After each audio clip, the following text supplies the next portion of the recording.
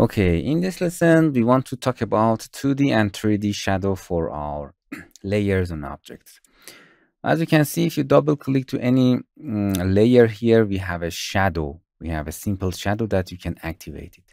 First, layer shadow. As you can see, it's animated. It means you can animate them. But don't forget to allow animated layer effects. In a shadow, you can turn it on and then you have to apply it with the default settings. For seeing the shadows, we have to control R. And as you can see, this is our 2D simple shadow. As you can see, the direction of the shadow is here. You can change the expansion, the clip shadow to the group. For example, if, as you can see, this layer is in this group, if you change the direction in this way, and you can clip it in a group, and don't forget to apply. Control R, and as you can see, the shadow will be restricted to the group, this group. If you deactivate it, apply it, sometimes it's very useful. As you can see, you can shadow is spread all over object. That is its natural. Shadow threshold, if you apply it, it's create a cartoony shadow with any blur. Simple shadow.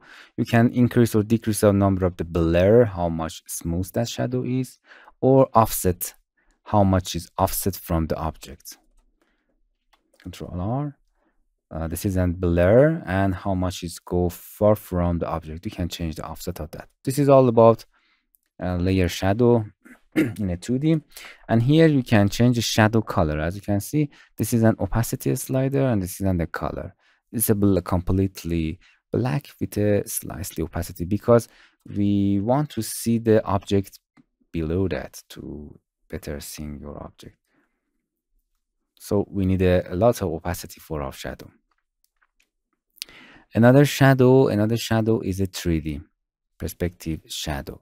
For doing that, I click on this object, double click to bring its window, and you can activate the perspective shadow on. I like it create something like this, but for changing the direction and the height of the sun, you have to change the scale and shear. Shear, the positive number make shadow in this way, the negative number shadow in this way in 3D. The scale, how long shadow, if the shadow is long, it means the sun is in a lowest altitude. And if the shadow is short, it means that sun is at the top of the sky. So you can make the shadow color and apply it and control R. Let's see what happened here. As you can see, this is our shadow. The shear is 0. It means the sun is exactly at the front. Make a positive number of the shear with a scale number 1. And as you can see, the shadow comes there.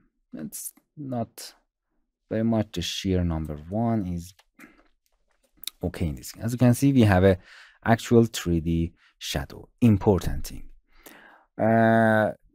Shadow in a 3D looks the origin of your layer. This is our layer, and for example, if I set the origin, for example, here, and then Control R, as you can see, our shadow is in a wrong position. So if you want to exactly shadow from its bottom of that, make sure that the origin is somewhere like this.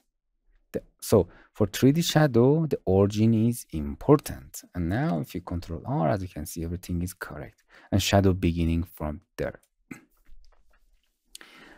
And for example, if you want to more long shadow, you can something like this. Okay. So for changing the direction of the sun, the height of that, you can change the scale. The direction of that, you can change the shear. Here you can change the color. Again, that opacity, we need that, and that's it, 3D. Another interesting things that is here, layer shading. For example, with this color, as you can see, it's very light and its opacity is high. If you create something like this with the offset blur, you can change it. It's actually or direction of shading, it apply And look at, for example, we have a fire on this robot, and you can simulate the fire reflection on the robot, on the body. As you can see, this is an ratio. And of course, you can animate it. It's interesting. You can turn it on, off.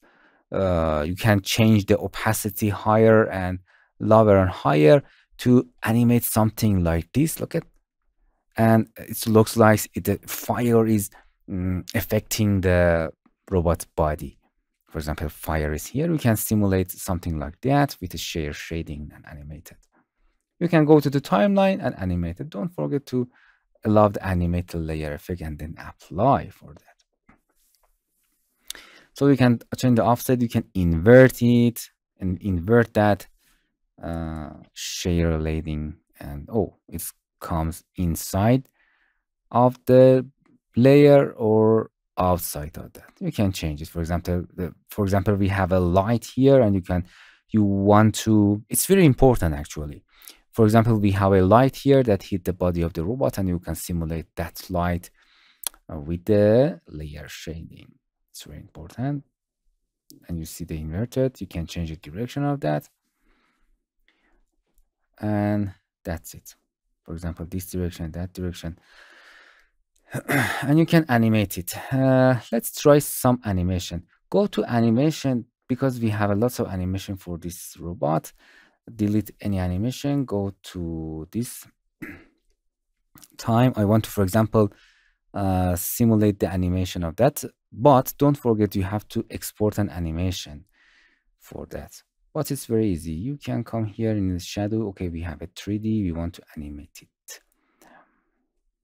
Okay, we can come here and, for example, change the blur, change the lighter color, and hit apply. As you can see, we have an animation. Okay, we can animate the density of that color at a timeline. Nice. Okay. So this simulates the fire turning on or off on the face of the robot. Nice. Okay. So you can simply animate it. Come here at the timeline, change it, and automatically keyframe at the start and then keyframe at the here. For example, you can change the blur here. Just hit apply, and we have a keyframe here. Okay. You can animate that number. Nice. And then you can export it, see in your animation. So you can double click on any other layer, image, vector, of course, folders. We have a shadow, layer shading, and 3D shadow for that, and you can activate it at any time that you want, and you can animate them. Okay, that's it. Hello, my friends. To continue these tutorials on YouTube, subscribe us, like us, and hit the bell icon. And now you will be alerted about all of the amazing videos that we release.